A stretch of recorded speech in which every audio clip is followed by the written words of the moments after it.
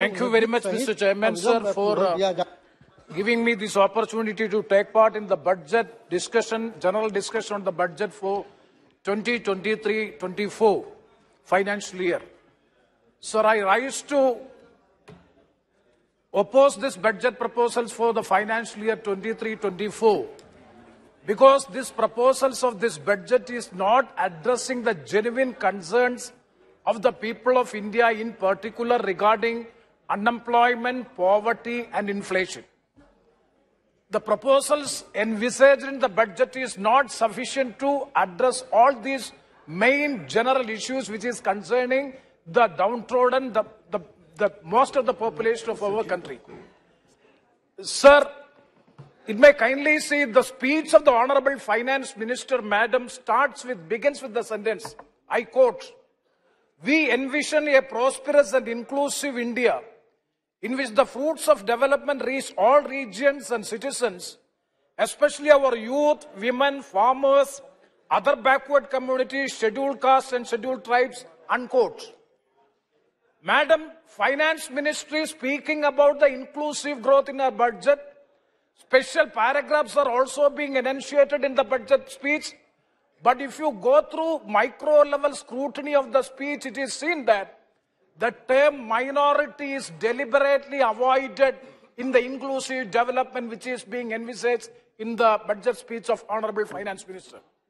This is not only in the Finance Minister's speech, also in the presidential speech also, SC, ST, OBC, weaker sections of the society, northeastern people, Jammu Kashmir people, but it is quite unfortunate to note that normally the term minority is also there in the weaker sections of the society. It is missing in the speech. That itself shows that there is a deliberate act of discrimination against the minorities is reflected in the budget, for which I strongly oppose it. The main allegation I would like to pose is that the budget is proposals are not sufficient to meet the purposes envisaged in the preamble or in the preface of the budget. Why it is so? Because I do appreciate the government and the finance minister for maintaining the fiscal deficit at 6.4% and maintaining the growth at 7%. Yes, the country is having a very good economic growth. Even after the COVID-19 pandemic situation, we are able to have the 7% of the GDP growth, and we are able to honor the commitment given in the 22-23 speech of the Honorable Finance Minister that the fiscal deficit will be contained at 6.4%. I do pay appreciation on my behalf and on behalf of my party. But my specific question to the Honorable Minister is, when there is an economic growth of 7%, and when we are able to contain the fiscal deficit at 6.4% as declared in the previous budget, why we are not able to address the issues of unemployment, poverty and inflation? Sir, Chairman, sir, the unemployment, I am not going to the statistics. I know the paucity of the time. CMI, 8.3% is the rate of unemployment growth. National Statistics Office says that 7.1%. Sir, the post-independent India has never seen such an exponential growth of unemployment in this country. That is the first issue which I would like to make. And what are the labor-intensive sectors? Agriculture, mining, manufacturing, trade, hotel, transport, telecommunications. Sir, except telecommunications sector, there is a growth of 13.7% in the telecommunications sector. All other sectors, there is no change in the growth. Therefore, the industrial production, if you see, the growth rate is 1.6%. It is less than 22-23. Manufacturing sector, the growth is 9.1%. 2021, it was 21-22, it was 11.5%. That means 2% reduction. If this be the ground reality, I would like to ask the Honorable Finance Minister, please tell the House how you are going to address the issue of unemployment, number one. Sir, number two, regarding the poverty, I am not going to the details. Now, India has been pushed into 132 out of 191 countries as far as this the Human Development Index is concerned. This is the UNDP program report, UNDP report. The multi-dimensional poverty index goes to shows that 16.4% of the population is multi-dimensional poverty index. 18.7% of the population are vulnerable to the multi-dimensional poverty index. This is the situation. Around 48 crores of the people under poverty line. Niti Aayog says that more than 50 crores of the people, and if that be the case, you yourself, the government is admitting that 81 crores of people are being provided with the free ration. That means they are also in the poverty. So this is an accepted fact by the government. So in such a situation, I would like to pose the question again. When there is an economic growth of 7% even after COVID-19 pandemic, when we are able to have a good growth, why we are not able to address the issue of the poverty which is increasing? That is the second question which I would like to pose, sir. Regarding the third question is inflation. Regarding the inflation, what is the rate of inflation? 6.7%.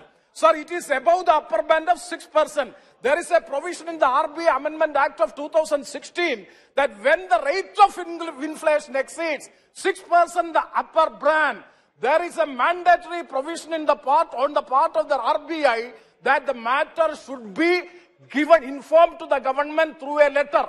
And it is quite unfortunate to see that RBI should inform the government through a letter the reasons for inflation exceeding 6%, that is upper band. I would like to ask the Honorable Finance Minister when we reply. First question is whether the RBI had written to you regarding the reasons for the inflation.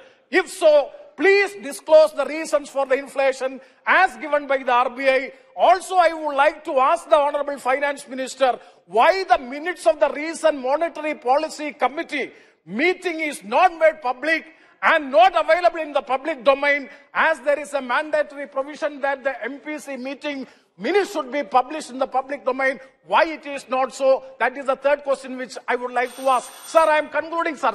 Sir, Chairman, sir, 1 second. So the basic principles of your liberalized economic policy is wealth creation will give employment and development or leads to employment and development. Unfortunately, that is missing in our country. I'm not going to the current account deficit. I'm passing on it, sir. But one last one is regarding the direct taxes. Sir, I may be given 2 minutes. I will conclude just by elucidating an example. So the tax proposal, the direct tax proposal, the Honorable Prime Minister as well as the entire Treasury benches were thumping the desk when an announcement, populistic announcement made by the Honorable Finance Minister, up to 7 lakh, there is no income tax. Sir, this is also a jumla. I will explain, sir. If you are having an income of 9.5 lakhs in the present tax regime, you are entitled to have 4.5 lakhs of deduction and exemption, then you need not pay any pi of tax. If you are having 9.5 lakhs of income, annual income, as per the present tax, all the tax regime, you need not pay anything because you are having an entitlement of 4.5 lakh rupees of exemptions and deductions by ATC, CC and all. I'm not going to all the details. Suppose if you are having an income of 7 lakh 10,000 rupees, sir, I will conclude with that sentence. If you are having an income of 7 lakh 10,000 rupees, you have to pay 26,000 of rupees as tax. If you are having 9.5 lakhs of rupees, as per the new tax regime, you have to pay 45,000 rupees as income tax. Which is better, sir? I'm not going to the comparative study of all these things because of this time. So I would like to say, that means this is also just a jumla to mislead the middle class. So with all these observations, I would like to say that the budget proposals are not favoring the common public at large, even the middle class. Hence, I strongly oppose the budget proposals for the year 23-24. Thank you very much, sir, for providing this much of time.